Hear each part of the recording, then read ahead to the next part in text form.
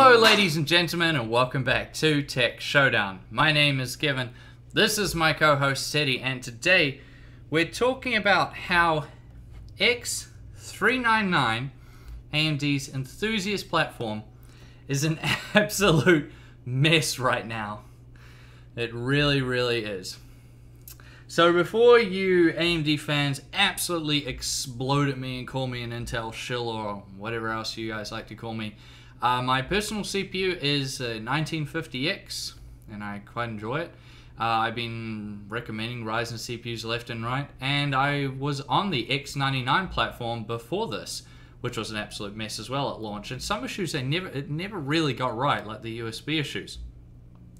So it's got nothing to do with that. I'm being very objective, and these are things that I think even you AMD fans really should know about if you're thinking about going to X399, just to keep in mind.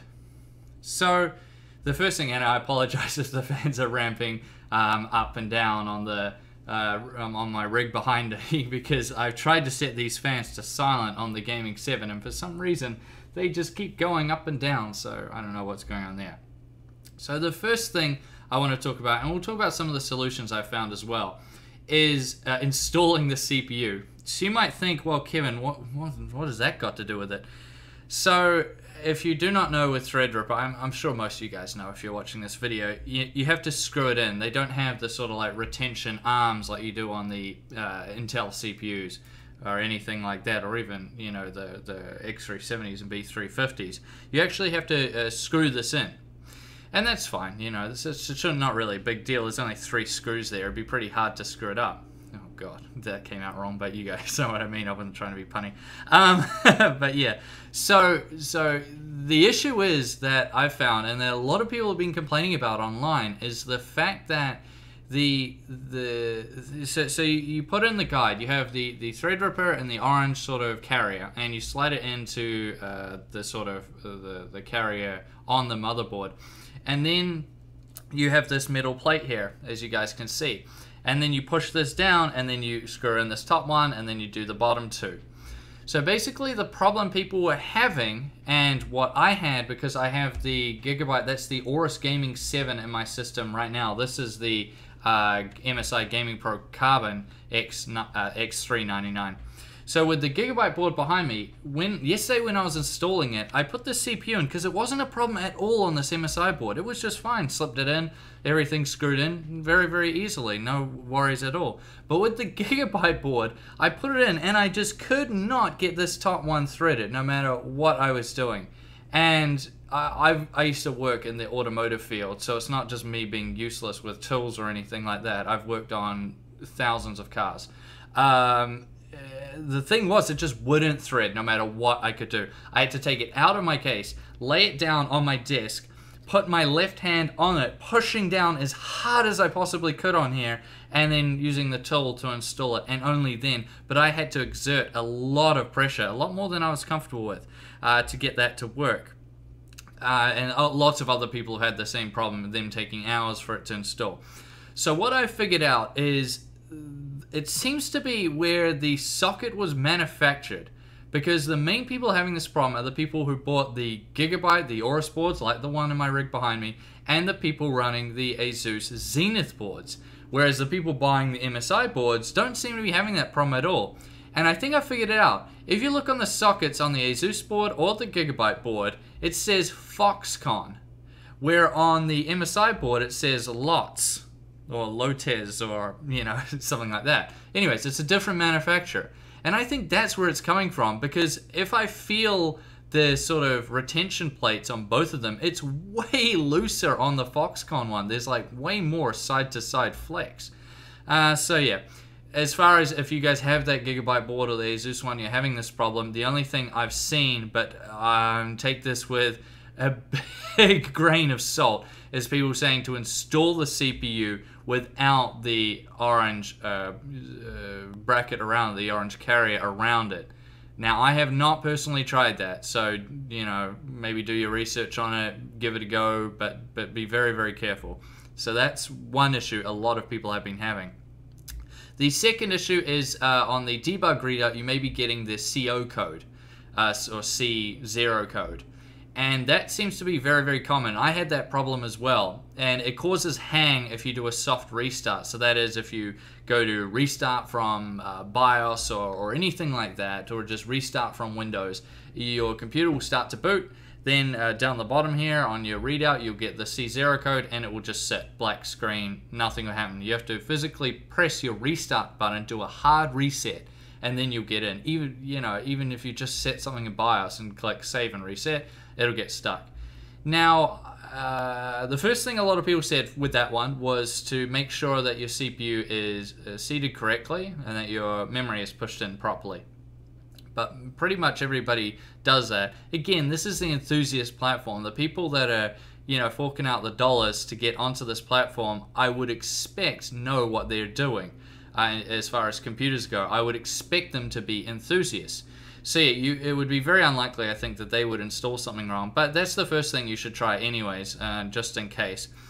After that, everyone just doesn't really know what to do. I was having that issue big time with this MSI motherboard. I reseated the CPU, and moved the memory around, made sure it was installed correctly, everything like that, and it still did it. The only thing that fixed it was when I went up to the latest 1.50 BIOS, and that completely fixed the issue. I didn't see it anymore after that. I haven't had the issue since then. So I think maybe that is just something that needs to be fixed with a BIOS update. Maybe running different types of memory. I did try G-Skill memory with this and it didn't change it at all. But yeah, it could be maybe something to do with memory, but I think mainly it's just a BIOS issue, and you should see it go away once BIOS updates come out. The second is a memory issue, and this is something I've had with the Gigabyte board behind me. So the MSI board was fine. I ran all 4 sticks of my memory in it, no worries at all, absolutely perfect. But the Gigabyte board, when I was running it with my Corsair Dominator Platinum memory here, this memory right here, it only used 2 sticks. I'm not sure if you can see inside my rig right now, but it only has 2 sticks. It's only running in dual channel instead of quad channel because I have 4 of these sticks, so it should be running in quad channel. But it just won't do it. If I put the quad channel memory in, I get a blue screen, and it just will not boot no matter what. It can't even get into Windows. It just comes up with all these sort of like memory related issues. And I did try some G-Skill memory with it as well, Trident Z, and I still had the same problem. And I'm not the only one as well, as I'll show you. This is a clip from Brian from Tech Yes City's Threadripper build video. So we've now set up the Cougar and we've got PUBG in the background running at 4K high settings with the 1080 Ti. However, one problem I did come into was that the LED Vengeance memory, I had to actually pull 2 sticks of this out of the Gaming 7 Aorus X399 motherboard because of the compatibility issues. At the moment, this is an infant motherboard, it's in its infant stages, so it will need a BIOS update to bring out the full 4 sticks of 16 gigabytes of memory to get 64 in total. So yeah, you can see that Brian, who's a good friend of mine, he had the same problem, and I talked to him later on Skype about it, and yeah, he actually had the same problem as me. So that's interesting too. Again, I think it's something that could be to do with a BIOS update would fix, but it seems to be an issue on this Gigabyte board. I have heard about people having them on other boards, but as of right now, the MSI board here, in that department anyway, was just fine, and I didn't seem to have that issue. One issue I did have with this MSI board was that before, it wasn't running at the stock speeds. Even if you put the 1950X in and you tried to run this at its stock frequency, it would just black screen. Now, if you're having that trouble, I would say definitely update the BIOS, because since I've been on the 1.50 BIOS on the MSI board, that issue has been fixed.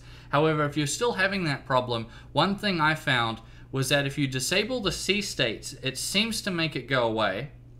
If that doesn't work, then just disable a core performance boost.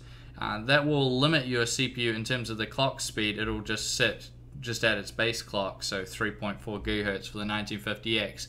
But it'll run properly, and it'll stop the black screening issue. Not really what you want, but it'll get you by. It's kind of like running your CPU in safe mode.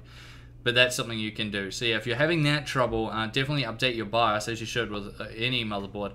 But if it's still persisting, then try those 2 things, and they should help figure it out. I think it's something to do with it overvolting, because I would see the core voltage going up quite high, of course, once you disable the core performance boost, it brings the voltage down quite dramatically because it's not trying to boost or turbo the CPU up to like 4.1 gigahertz. So that's one way you can get around it.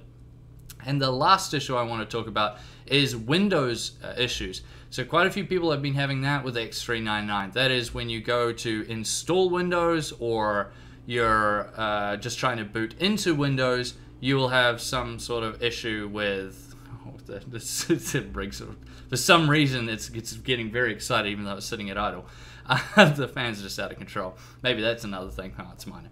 But yeah, so when you're trying to go into Windows, it will just have a hernia and it just won't go in. You'll get all those 0x codes and things like that saying all different things.